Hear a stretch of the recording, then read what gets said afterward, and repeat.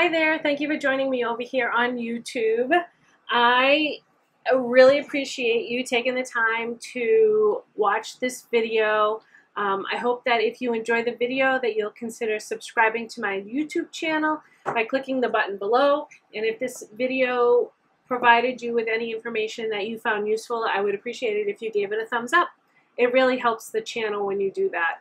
So today I thought I would come on and just talk a little bit about the travel industry. So there's a lot to talk about when we talk about travel in today's world with the pandemic and with everything that's going on. But I thought I would try to keep this short for now and then come back and answer any other questions that you may have or that I stumble upon. So right now, I think that I want to address people asking the question, which I have heard a lot from a lot of my friends and a lot of people that are in my circles. Should I take a cruise right now? What should I do? Should I go on vacation? Should I take a cruise? So I personally can't answer that question for you. I can provide you with information. I can tell you what the protocols are right now for taking a cruise or even going on vacation, but I can't tell you whether you can or should take a cruise. That's a personal decision that each individual person really has to make based on you and your family and your if you have any type of medical history or anything like that. Those questions should be answered within your family. What I can tell you is that, and this is just my experience, and I'm just telling you what my experience is right now. So Jim and I, my husband Jim and I, had a cruise scheduled, you know, like everybody else did for 2020, and all of our vacation plans just got shot out of the water, right? Nobody was vacationing. Hardly anybody was vacationing. Hardly anybody was doing anything. We couldn't go anywhere. We couldn't do anything. So with that cruise being canceled, I had rescheduled for a cruise in, I think it was April of 2022. I figured, okay, we'll be far enough out that hopefully the pandemic will be gone by then, and we'll be able to take this cruise. It's a short 4-night, 5-day cruise out of Miami. So it was on Navigator of the Seas Royal Caribbean. So lo and behold, I get an email a couple months ago saying that that cruise was canceled.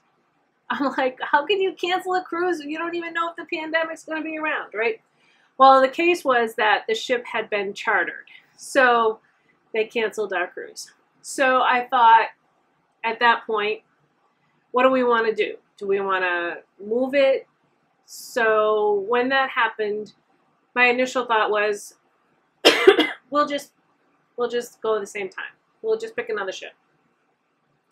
And then I thought, when this happened, I'm like, well, September of 2021 should be fine, right? We should be able to cruise by then. Everything will be over, and everything will be fine, and there'll be a vaccine, and there'll be no problems. So I booked it for September, next month, of 2021. And it's actually on Freedom of the Seas. And I actually moved it. It was actually Navigator of the Seas again. So I moved it, same cruise ship, to September.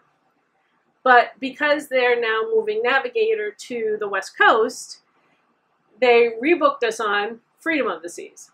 So one thing that I think that we all need to pack or have when we're planning a vacation right now is patience. And the ability to be able to flip and switch on the fly and not be married to any one particular destination, place, or whatever, cruise ship, whatever it is, because the chances of it being changed are pretty good. So we went from Navigator of the Seas to Freedom of the Seas.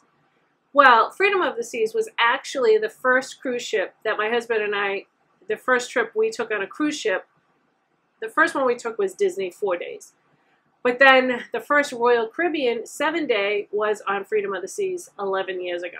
So I was actually pretty excited about that because that has sentimental value for us, right? It was the first cruise ship we had been on. We had tried the Disney.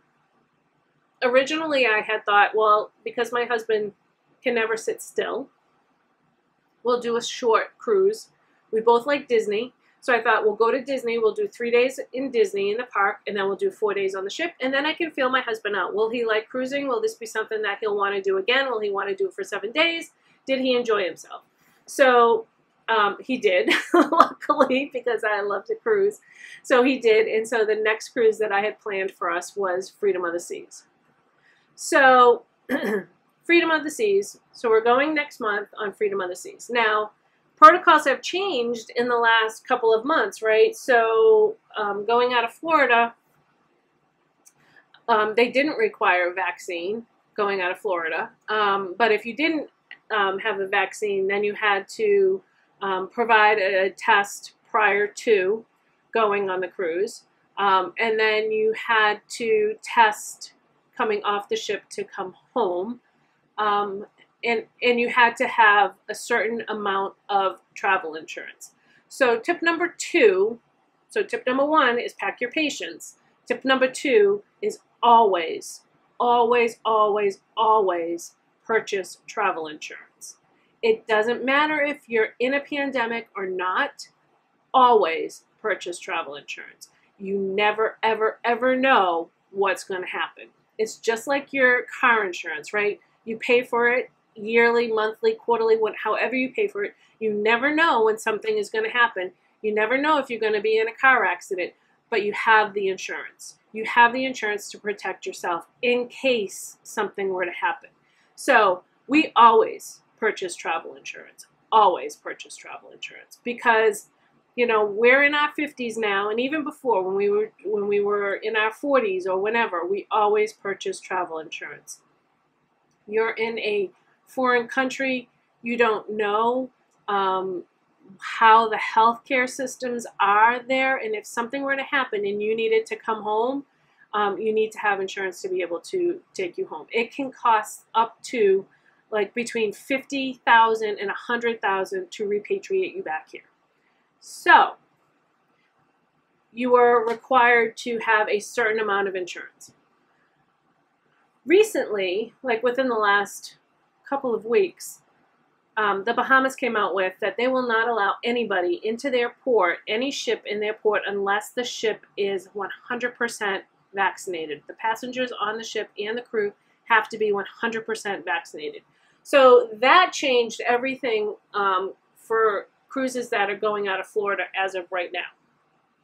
So, third tip is make sure that if you're not using a travel agent, which you should be using a travel agent if you're traveling anytime, especially now, to make sure that you are reading up on what the protocols are for where you're going, because now every single country, every single place that you're visiting, even within the United States, sometimes there are different protocols. There are different COVID protocols, whether you're wearing a mask or you're not wearing a mask, whether you can, there's a curfew or there's not a curfew. You need to know what you're walking into wherever you're going. So the Bahamas recently changed their protocols. So now every passenger on a cruise ship 12 years and older needs to be vaccinated. And so now we're vaccinated. We have been since April. So now we had to go on to Royal Caribbean's website. I think they actually sent me an email and asked me if we were vaccinated. And I had to provide that information that we were vaccinated. And it actually shows now on, I'm not sure if it shows on my cruise planner, but as a travel agent, and I'm able to access my booking through the travel agent portal, it does show that I am vaccinated. So, so we're vaccinated.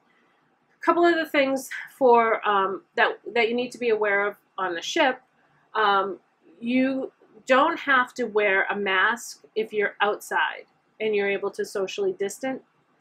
So by the pool area, at the outside bars, you know, there's a lot on Freedom of the Seas and on a lot of these cruise ships now, there's a lot of outdoor space. So I'm not real concerned about, not having to wear a mask outside. You don't have to wear a mask in the pool, and that type of thing. Where you do have to wear a mask, though, is inside. So when you're leaving your cabin to go to the pool area, you need to have a mask on within the hallways, in the elevators, and such. In the dining room, you need to have a mask on when you go to your table. If you're actively eating and drinking, you do not have to wear a mask then. If you're walking around in the promenade area, which is the enclosed center of the ship where they have a couple of bars and some stores and some dining and all of that, you need to be wearing a mask inside. Whether you're vaccinated or not, you need to have a mask on. So tip number 4 is make sure you pack some masks, right? And so we are flying down to Miami. The ship goes out of Miami. So we are flying down on Sunday, American Airlines. One of the things I was able to do, I was watching every single day, because now tip number 5 is make sure that you watch your flights, because I had booked these flights. These were from canceled, the credits were from canceled flights. So we had a flight out of Boston at 8:15 in the morning, which is reasonable, right? We would have to get up probably around 4:30 in the morning to get to Logan to get on the plane by 8:15. I think it was 8:15. I can't remember if it was 8 or 8:15. So it was a pretty decent time. Well, then they changed our flight time to 6:15 in the morning. And in all honesty, I hate those flights, because I never sleep the night before if I have to leave on an early morning flight like that, 6:15. So that means I would have to get up at 3 to leave here by 3:30. To get to Logan, it's an hour from where we live. So to get there by 4:30, to wait in the lines. I'm seeing that TSA lines are crazy, even if you have TSA PreCheck, which we have TSA PreCheck. So there's a lot of unknowns, and where we used to recommend, I've been traveling, I travel a lot for my travel agency business, but I also traveled a lot for work. And I would always make sure that I get to the airport at least 2 hours before, because you just never know with traffic, and if there's a line, if there's a computer glitch, because I've had that happen. So I always try to get there at least 2 hours before, but now they're saying actually you need to be there 3 hours, 3.5 hours ahead of time. So we have, through American Express, we have a couple of free passes to the American Airlines lounge. So I figured if we get there early and we have to hang out, we could actually use those passes. They're free anyway, so we'll do that. But now our flight, so I changed it. So it went from 8:15 or 8 o'clock to 6 o'clock in the morning. And then I talked to my husband and I said to him, I really don't want to do that. And he agreed, although it would be great to be able to spend half the day in Miami just walking around. Is it really worth having to leave that early? And sometimes it's just not, especially where, in all honesty, the cases are high in Florida, and I'm not really sure I want to walk around and do a whole heck of a lot. So I changed our flight. It leaves at 2 o'clock in the afternoon. We get in around 5:15. So by the time we get over to the hotel, which is actually right near the airport, I even booked us a hotel at the airport. We'll have dinner, hang out a bit, and then we'll just go to bed. And then get up the next morning and probably take an Uber over to the pier, the cruise port in Miami. Another thing that you want to make sure you should do, so this is number 6, is as soon as you can do your check-in through Royal Caribbean, which is typically a month out, you can go in and select your embarkation time. Our embarkation time initially was 1 o'clock, but they changed it, so I was able to go in and actually change our embarkation to 12 o'clock in the afternoon. So we'll, and then you have a half an hour. So between 12 and 12:15, we need to be in line and getting ready to get on the ship. No more. So we used to just go whenever we wanted to go. Or in my eyes, it was always earlier, the better, right? So the earlier I get to the pier, the earlier I can get on the ship, the earlier my vacation starts. I've already paid for it, right? So I want to be there. I want to be on the ship as early as I can. Unfortunately, with the pandemic and with COVID and the protocols now at the pier, you can no longer do that. They are strictly abiding by the embarkation time that you have signed up for. So unfortunately, if your embarkation time is 3 o'clock, you have to wait until 3 o'clock. They will not let you on earlier, and there is no place to sit at the pier. And it's hot, so it's Florida. So keep that in mind. So we're all set as of right now. The only thing that we had to do, which I did, was I had to schedule our COVID test. So now everybody, a couple months ago, anything shorter than for a 7-day or longer cruise, you had to get a COVID test 3 days prior to embarkation. Then they changed, so we were all set. We were only going for 5 days, 4 nights, 5 days. So we were all set. We didn't need to get a COVID test prior to.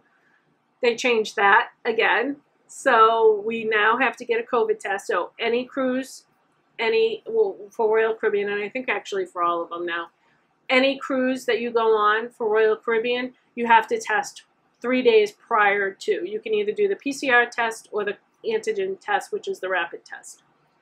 And so CVS does them. So the only thing is that you need to make sure that you schedule it because you need the results prior to going to the pier. So I was stalking my local CVS, and they allow you to schedule out 2 weeks in advance. So on Saturday, I was able to go and schedule our COVID tests. I wanted to do as early in the morning as possible because my husband has to go to work for 10 o'clock. And I noticed that the early mornings were filling up quickly. So I was able to, I really wanted I forget what the earliest time was, but I was able to get us an appointment at a CVS that's further from us. The closest one didn't have tests before 10 o'clock. So I was able to get us a couple of tests at a CVS that's further from us. So I got one at 8:20, and then for my husband, and then mine is at 8:35. So they're like in 15-minute increments. And then they will, and we're doing the rapid test. And then they will email me my results. So I have to take the results with me when we go to travel, and you have to take along your results for your COVID test, your vaccination cards, your passports. So that's another tip. Number 7, make sure that you have a passport. I know that people say that you can cruise with just your birth certificate, which is fine, but you really, really should have a valid passport. So if you're planning on taking a cruise, make sure that your passport is still, it hasn't expired, because passports are taking 12 weeks and sometimes longer to renew. So check your passport and make sure that it's still active. And the reason why that you want to make sure that you have a passport instead of a birth certificate, like I had said earlier with the insurance, if something were to happen to you in another country, you need to be able to come home from that country, because if you need to get off the ship and go to the hospital, you need to be able to come home. So you need to have a passport in order to come home. So if you're in the hospital, clearly there's something wrong. The less stress would be to have a passport, a valid passport. So I'm excited. It's one of those things where I've tried not to get too excited because I've been afraid that we're going to get canceled or something's going to happen and we're not going to be able to go. So far, so good. It's looking like we're going to be able to go, and everything looks good for now, right? It could change. So that's why I'm bringing my patience and my flexibility, because it could change. We have another cruise scheduled in October, so I'll keep you up to date on that one as well. So I hope that you found this video helpful. If you're looking to possibly take a cruise and you have any questions, please feel free to reach out to me. I am more than happy to answer any questions for you and help you out with that. For this cruise, we've kind of gone all out, right? It's the first vacation, it's the first cruise we've taken since October of 2019. And I've probably spent too much money on things that I really don't need, right? I upgraded us to first class. I didn't need that. But we haven't been on vacation in almost 2 years. We bought the drink package. Probably don't need the drink package. And we go back and forth with the drink package every single time we book a cruise. Do we get the drink package? Do we not get the drink package? We go back and forth with that. So I'll talk about that a little bit more in another video. Should you get the drink package? Should you not get the drink package? Royal Caribbean also offers what they call Royal Up, so you can bid on an upgrade. So I have put in a couple of bids to upgrade us to a junior suite or to the grand suite, the one-bedroom grand suite I think I did. So we'll see if we get that, and I'd have to pay for that. But at this point, I just want to go on vacation and have a good time and be able to relax and disconnect from everything that's going on right now. So, and I think that probably a lot of people feel that way. But again, if you have any questions, please feel free to reach out. I am more than happy to answer any questions. And if you like this video, please give it a thumbs up. And I would really appreciate it if you would subscribe below and hit the bell so that you're notified the next time I post a video. So have a great day, and I will be back soon with more information. And I will see you later. Bye.